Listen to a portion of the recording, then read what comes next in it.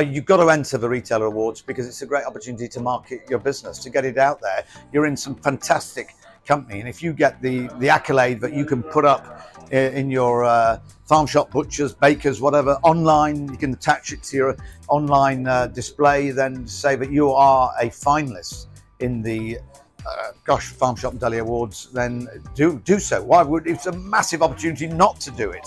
It's a missed one. So do it and enter.